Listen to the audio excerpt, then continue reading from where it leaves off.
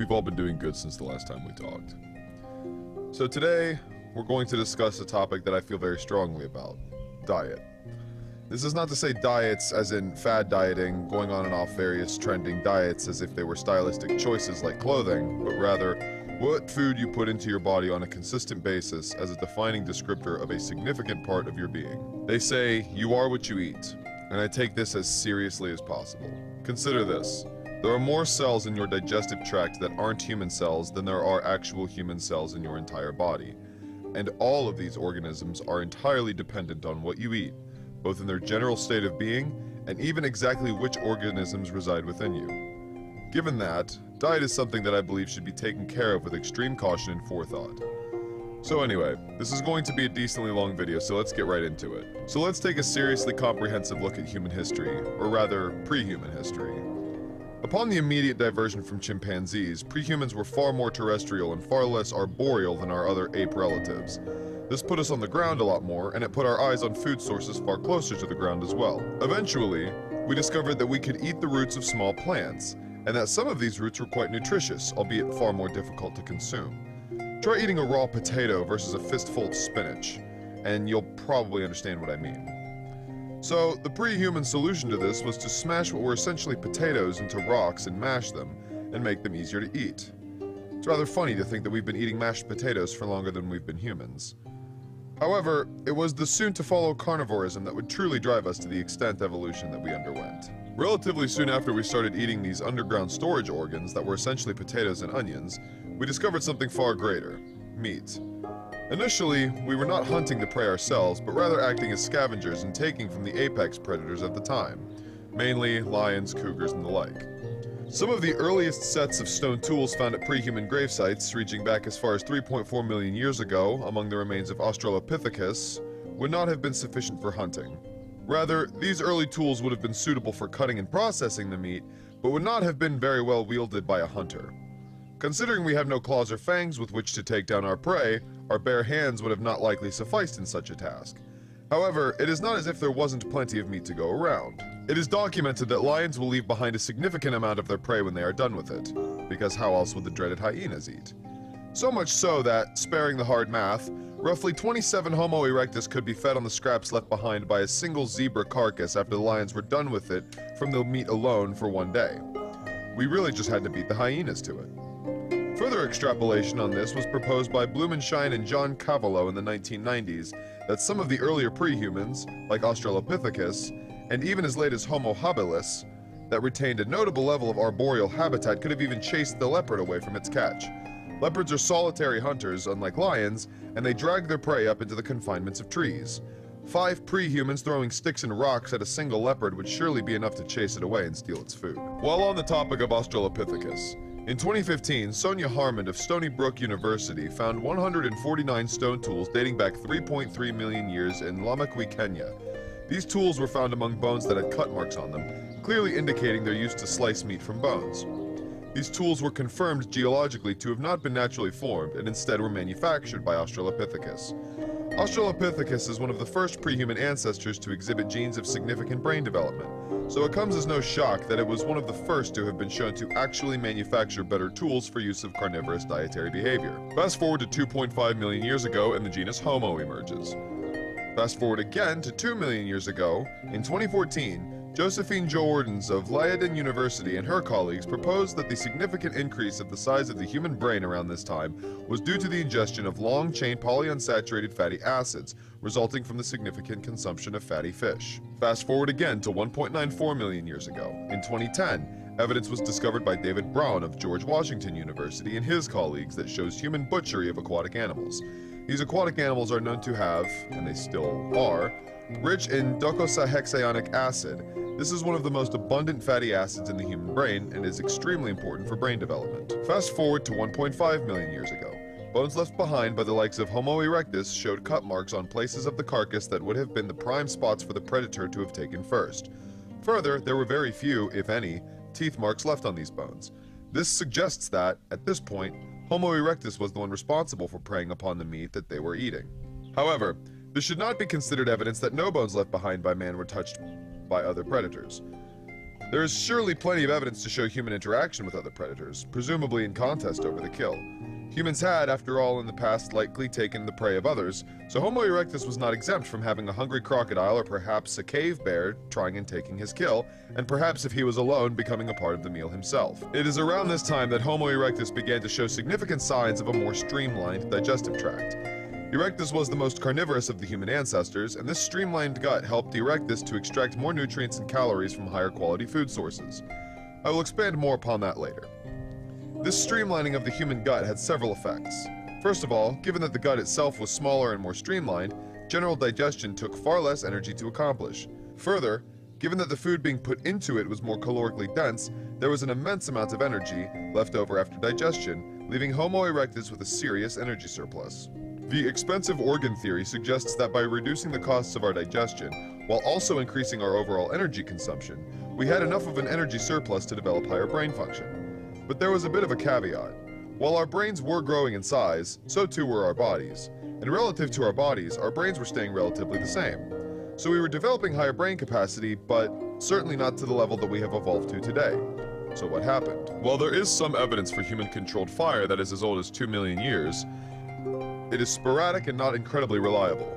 If we fast forward to 1 million years ago, however, we see stable evidence that humans had finally been granted the greatest gift Prometheus could have ever given us: fire.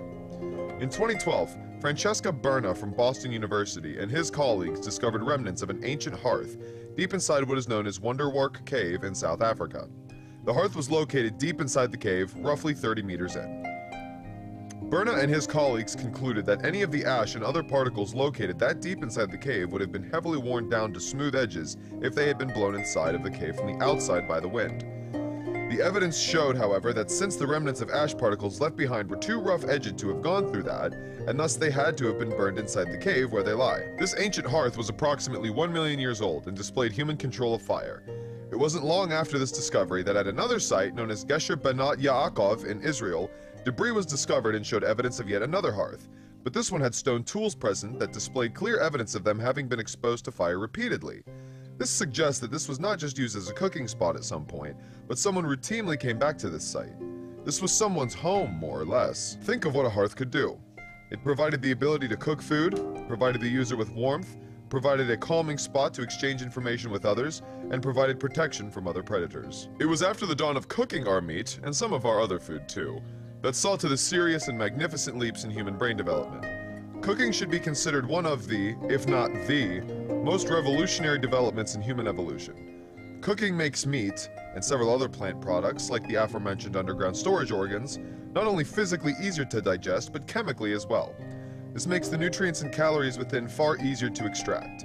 This coincides with the change in the human digestive tract when compared to the other great apes. Cooking, further still, renders some vegetables that would have otherwise been poisonous to us all of a sudden now palatable. Cooking provided, among many other things, less time culminating food, less energy digesting food, more energy left over from the higher quality food that requires less energy to digest, thus more time and energy to do things like think and build tools. Human beings have long since developed the need for cooked meat. We simply cannot extract the energy and nutrients we need without it, naturally speaking. An exclusively raw food diet provides nothing short of several deficiencies. For example, a 1999 study shows that nearly all reproductive aged women who took part in a long-term raw food diet had either partial or complete amenorrhea. Veganism commonly exhibits deficiencies in calcium, iron, zinc, vitamin D, vitamin B12, omega-3 fatty acids, and vitamin K2. While several of these can be artificially supplemented into the diet, I think it says a lot that you would have to artificially supplement these nutrients into your diet. This suggests that such a diet is not native to the human body, and some of them simply cannot be properly supplemented in at all. So now that we have gotten through the ancient history of humans diverting away from chimps, let's take stock of what exactly has changed. The virgin chimp tummy versus the Chad human gut. The chimpanzee brain consumes roughly 8% of the calories they consume, compared to the 20% that the human brain requires. The chimp diet is at most 3% carnivorous, and this consists mostly of insects and bugs. However, sometimes chimps actually do hunt. This isn't often, and they tend to hunt animals far smaller than them. Typically, chimps will hunt smaller monkeys. But when they do hunt, they treat every last scrap and flake of meat as if it were sacred. Chimp hunting is different from ancient human hunting, since human were, from the time we were actually the ones directly preying upon our prey, hunting animals far larger than ourselves. We had communities to feed, we had to have plenty to bring back home, and we had to save some food for later. We were using tools to process our food long before we were actually hunting the food ourselves, and chimps do not. However, like humans, chimps have, from Jane Goodall's findings, a serious lust for meat when they are on the hunt for it. Now to take note of the physiological differences between humans and chimps after we had diverted away. First, we need to take a look at the functions of the relevant organs in the digestive system, mainly the large and small intestine. The small intestine produces enzymes that break down the food and digests and absorbs the nutrients within. The large intestine absorbs any remaining fluids or water, compacts the leftover waste material into a solid, and excretes the waste material out of the body. Human beings have a massive small intestine relative to the rest of the gut. As well, humans have a relatively small large intestine. Gorillas, on the other hand, an almost exclusively herbivorous species, really put the small in small intestine, and likewise for the large intestine. The gorilla's food does not have all that much to take from it, so the gorilla has the need for a smaller small intestine, since the pathway of nutrient extraction is just going to be inherently shorter for lower quality material. It then follows that the sheer volume of food that a gorilla must eat is going to be immense, and they must have a massive large intestine to properly compact and excrete such an immense volume of food. Chimps are fairly similar to gorillas in comparison to humans, with a slightly smaller large intestine. I couldn't, however, find any empirical data on the size and frequency of gorilla and chimp bowel movements, so I guess you will just have to trust the logical progression on that one. Now that we have taken a long look to the far past, let's take a look at post-Homo sapien development of the human diet. The Tsimane people of Bolivia grow lush gardens and are considered to be a subsistence agricultural culture. However, hunting and fishing still makes a significant contribution to their food supply. Even still, the most accomplished farmers, with the lushest of gardens, still hunt and fish, and have a sense of absolute awareness that meat consumption is necessary for them. As one Tsimane man put it, "My body doesn't want to survive on plants alone." The Inuit people of Greenland have an almost exclusively carnivorous diet. The climate they thrive in does not allow for much agrarian development. They have been able to harvest and consume some naturally growing plants, certain berries and tubers that can be found, but overall their diet is vastly carnivorous, albeit they have a habit of consuming a very high volume of raw, uncooked meat. Similarly, the Kyrgyz of the Pamir Mountains in Afghanistan live in a similar agricultural circumstance due to the high altitude they live in. They were, however, unlike the Inuit, able to domesticate livestock and make use of dairy products because of this. Similarly still, the Evenk and the Yakut people of Siberia ate nearly a 100% carnivorous diet. These two groups, like the Inuit, were completely devoid of any cardiovascular disease. However, after the collapse of the Soviet Union, the Evenk and the Yakuts were introduced to the Western food markets, and then goodbye could be said to their heart health. The Bajau people of Malaysia fish for almost everything they eat. The Mayan people, whose diet consisted of domesticated animals and wild game, and a vast portion of agricultural crops, never had instance of diabetes until the 1950s when sugar was introduced to them. A bit of a side note that I find particularly interesting. The people of Ohalo II at the Sea of Galilee ate wheat and barley during the last ice age, approximately 10,000 years ago. Further, grains have been shown in the molars and stomachs of human fossils as old as 40,000 years. So maybe, in some groups, grains are not such a foreign food after all. Generally speaking, human beings have evolved and survived on an incredibly varied diet. The Mayan diet, at least at some point, consisted of at least 70% maize. Contrast that to the Inuit, who eat almost exclusively meat and may have often eaten it raw. However, this poses a serious question that should not be taken lightly. Which of these very wide range of diets is the ideal one? Certainly there are some that are better and some that are worse, right? If there is one that is superior, I cannot discern which one it is. Perhaps the ideal diet varies, and each individual person should take a good look into their ancestry to see what they personally have evolved to eat. One thing is for certain, however. Consumption of meat has almost always, if not always, been present in both recent and far human development. So now we get to the part of the video that I personally enjoyed researching the most, but is going to drag on a bit and be a bit of a bore for those who aren't particularly interested in empirical studies and scientific data. So I'm sorry about that. It is no secret that the people who cast aspersion upon meat consumption have several health claims in their arsenal, so I'm going to address all of them, and then a few more that most wouldn't think to cast. Red meat as the cause of heart disease.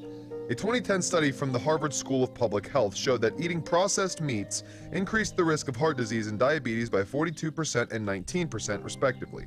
However, the study also showed affirmatively that the consumption of unprocessed meat did not increase either. I am choosing to start with this study because it is one of the few studies I can find on any topic that differentiates between processed and unprocessed meat.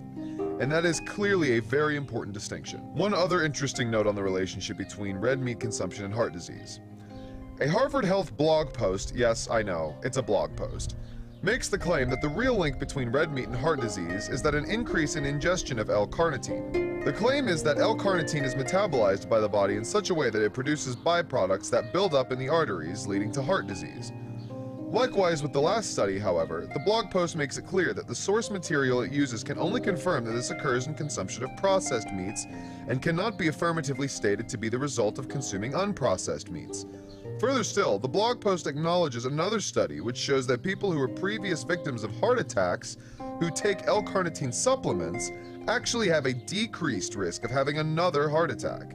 So at the very worst, this blog post is inconclusive on the matter of L-carnitine in red meat being the cause of heart disease. Cancer. This one took some digging to get to the root of the claim, and I'm almost certain that most people who make this claim don't even know why they're making the claim. But in any event, after much research was done, not my research, but the research of actual researchers, it was discerned that the viable pathway for red meat consumption to cause cancer lied in the sialic acid known as NAU5-GC. NAU5-GC is a sialic acid that is produced in the metabolism of most mammals, but oddly enough, not humans. So why does it cause cancer? After studying NAU5-GC and its effects on the human body, it is known that the human body does produce antibodies specifically designed to remove NAU5-GC from the human body. Oddly enough, this is the only antibody of its kind, called a xenoautoantigen. This might cause NAU5-GC to be an inflammatory agent. Human beings produce a similar acid known as NAU5-AC. This acid has been found on the surface of various types of tumors that can develop on human beings as cancerous. The thought could have been that since these two sialic acids are so similar, they could be related in the formation of tumors.